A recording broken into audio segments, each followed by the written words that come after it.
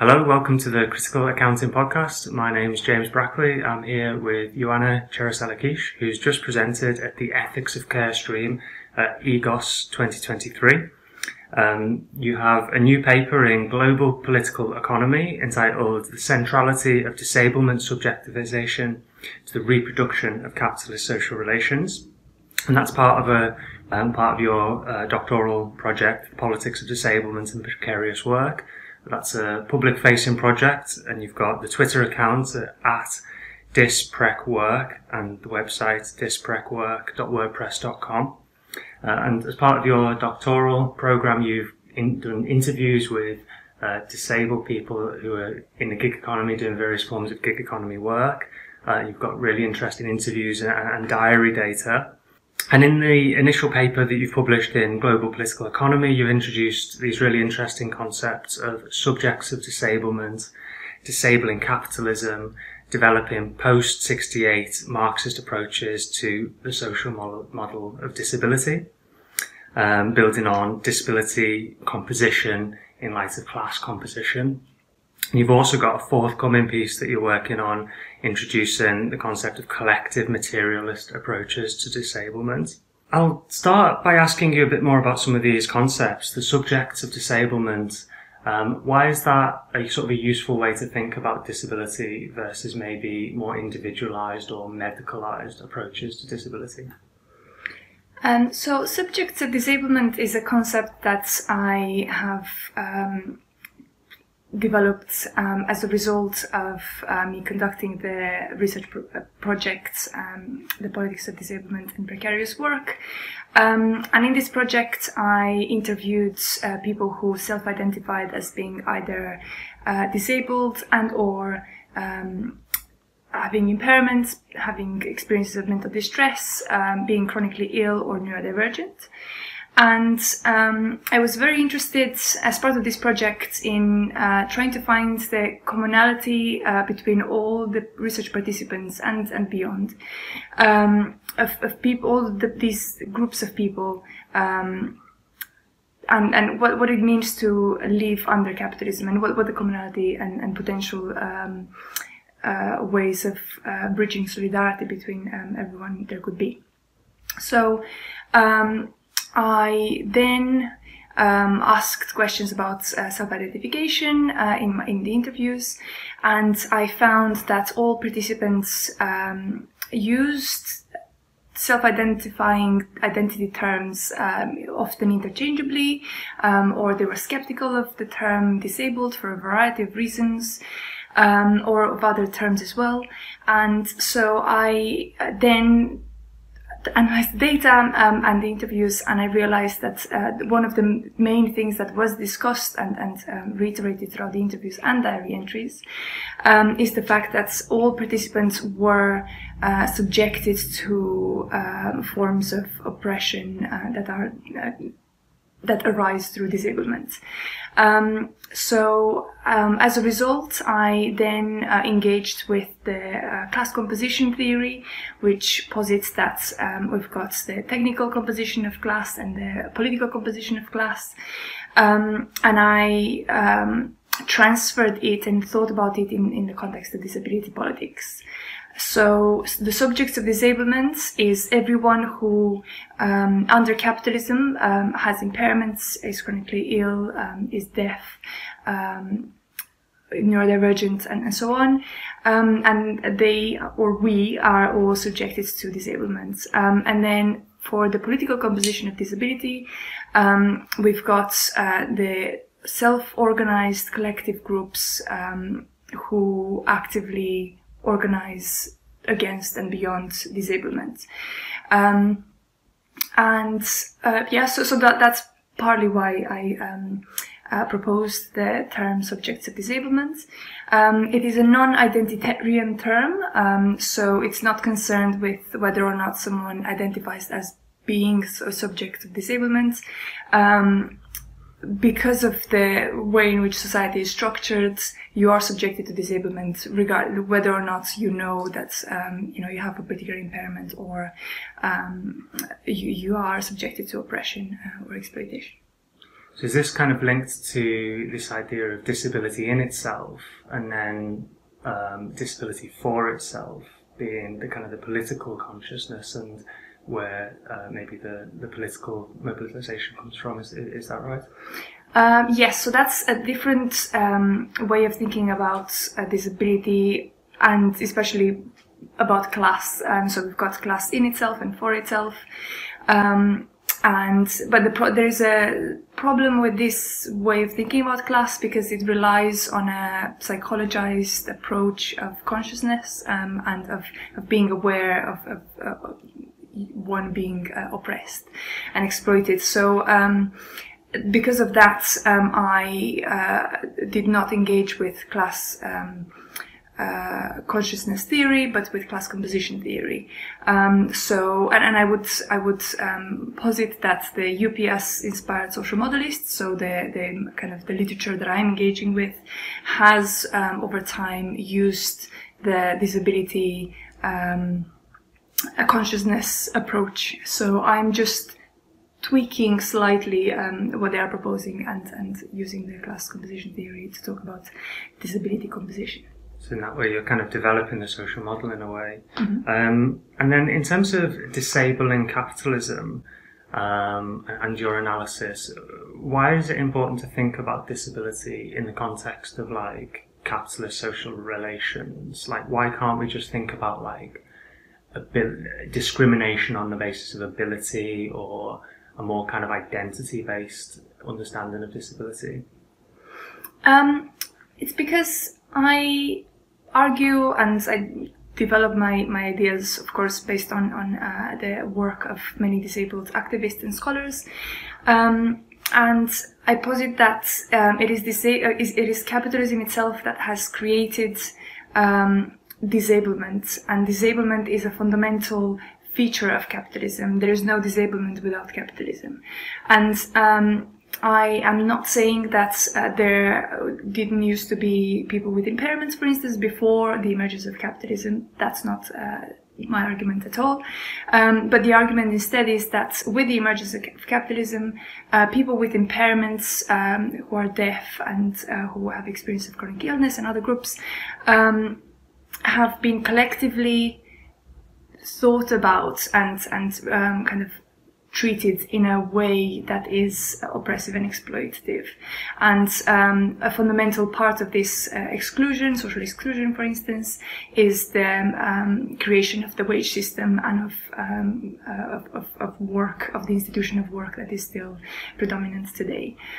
So then we've got this idea of false idea of the able-bodied person, and then the other person who is not productive and who is subjected to disablement.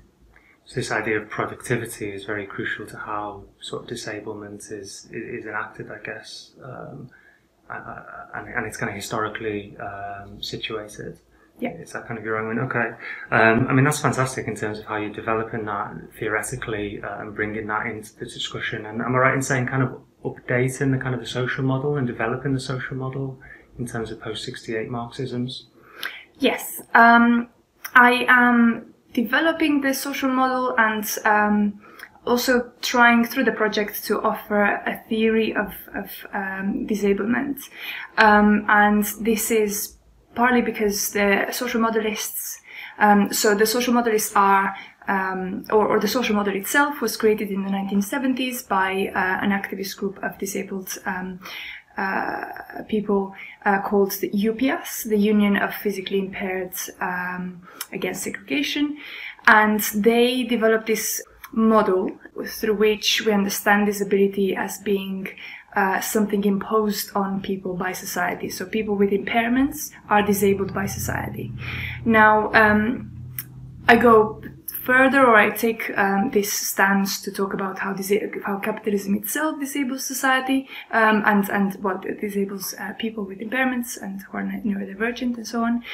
And I have also noticed in the literature of the social model of disability that very often activists and scholars have said that there hasn't been anyone who's put together an actual theory of disability or disablement.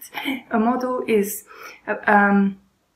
akin to a theory, but it's more pragmatic, and it's preoccupied with how to take action in order to change particular facets of society. But what is still needed is a theory of disablement. So I am indebted to the UPS-inspired social modelists, and I'm just trying to use and update some of the literature and arguments with post-Marxist, post-68 Marxist scholarship. Fantastic. And we've just come from the EGOS conference. In fact, we're still at the EGOS conference 2023, and in the ethics of care stream, there's a big discussion around care, how we think about care in organisations, in all sorts of research. And one thing I found really interesting about your presentation is, first of all, the disability was often largely absent from that discussion, but also how disabled people are more than just the passive recipients of care, and how care needs to be more than just a kind of a transactional model or consumer model of care. So could you tell us a bit more about how you conceptualise care? And you also touch on something called the work transfer thesis. Yes. Could you tell us a bit more about that as well? Thank you. So in social sciences literature, very often disabled people, or the subjects of disablement, and also disability more generally, are omitted, and when they are mentioned, it's usually through a very individualistic lens, and disablement is not considered or not taken into account as a structural feature of capitalism. So that is incredibly problematic, and it reproduces disablist assumptions in these theories and scholarship. And at the same time, within disability studies, Marxism has been largely abandoned and sidelined, especially over the past 20 years. So disability studies, especially from the 70s onwards, used to be based quite heavily within emancipatory and Marxist approaches. However, this is not the case anymore. So what I'm trying to do is address both these quite large fields, try to bring them together, and also update some theories of disablement. Yeah, I think that's fantastic, and I think also from my perspective, it's also often absent from kind of management, organisational studies, critical accounting literature as well. So I think what you're doing is you're really giving us a way of kind of really thinking critically about disability and disablement. And then we can use that to bring it into a whole wide range of areas. So I think your stuff's really fantastic in that respect. I want to ask a bit more about your data. So you did interviews with subjects of disablement who worked in a variety of kind of gig economy type jobs, and you also looked at some of the unpaid and unwaged work that those people did as part of your research. Could you tell us a bit more about, because there's this idea that the gig economy is, great for disabled people, it's really flexible, they can choose their hours of work, there's no commitment. What was your findings from your project? I interviewed 27 gig economy workers who were working at the time of the interviews in various industries, and they were on various types of contracts or work arrangements, all based in UK. And whilst it is the case that shorter working hours and particular ways of organizing work are part of the gig economy and they may suit some people, the gig economy work itself is incredibly exploitative, and you have instances of low pay and people not being paid on time or at all, and people being expected to work for free, to spend much more time than they are paid for. And so that's one of the kind of findings from the project, and it is incredibly problematic to say that, and there have been arguments made by some think tanks, for instance, to say that disabled people in particular should opt for the gig economy work, because that means that there is the assumption that the subjects of disablement cannot or should not be undertaking full-time work. And also, if you do gig economy work, it's very likely that you wouldn't have access to reasonable adjustments or any other perks and benefits of full-time employment and secure employment. What I've also found and also engaged with literatures around this topic is that this idea that if you're unemployed or if you're a gig economy worker, you have presumably more time because you're not in as much waged work as full-time workers.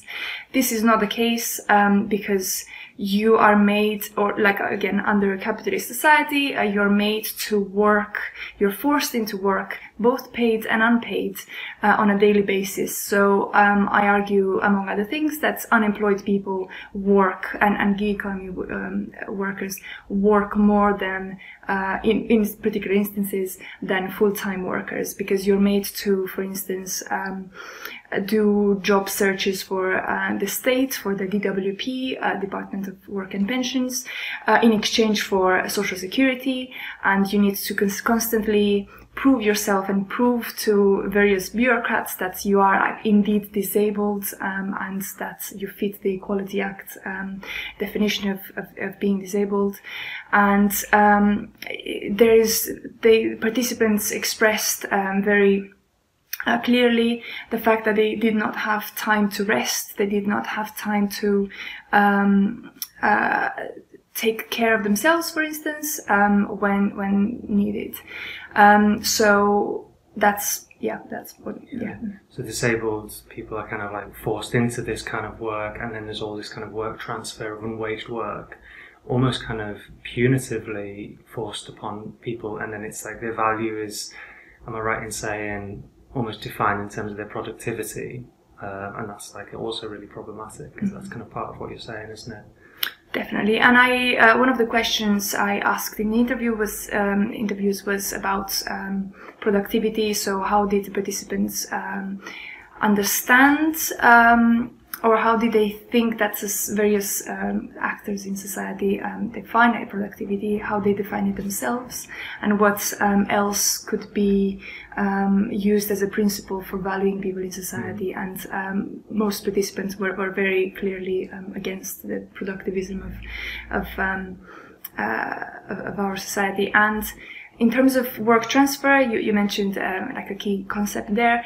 I am indebted to the scholarship and theory of work transfer developed by Nona Glaser, a Marxist feminist, and also developed and built upon by Kirsten Munro, who's also a Marxist feminist. And through this idea of work transfer, we find that work is transferred, is usually top-down, from one sphere of activity to another, and from one particular group to others. So an example, a very kind of clear example, is the work that we now do for as like self-checkout in supermarkets. It used to be done by waged workers, and yet now Nona Glaser argues that it's house workers and women who do this work for free without compensation, and this unwaged work contributes to the reproduction of capitalist social relations, to the creation of surplus value, is just not remunerated. And I argue that this is also the case in the case of the subjects of disablement and the work that they undertake. And in addition to Glaser's work, I also argue that work transfer is not just a unidirectional process. It happens both from above as well as from below. So when we organize collectively against top-down transfers of work, especially, for instance, through austerity, we've seen that a lot. we can reverse the process and make sure that we have resources for various things, including organizing and resting. Fantastic. Okay. Well, thanks so much for speaking to us at the podcast, at the Critical Accounting Podcast. And just a reminder, you've got a new paper in Global Political Economy. That's the centrality of disablement subjectification to the reproduction of capitalist social relations. And you've got your public-facing project, The Politics of Disablement and Precarious Work. And yeah, I just maybe finish on, I think, in terms of thinking more deeply about disability, so that it's more than just kind of a tick in a box, another category in the Equalities Act. If we want to think more deeply about disability as a form of subjectification, what you're providing, I think, is just a hugely rich and valuable resource. So please check out Ioana's work, and thanks for watching this episode of the podcast. Thank you.